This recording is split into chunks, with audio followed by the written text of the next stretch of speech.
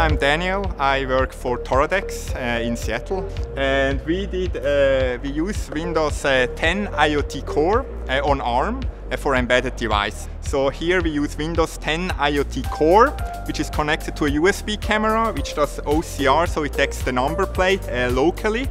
And then a second device, it takes care of all the sensors in the parking lot and the barrier.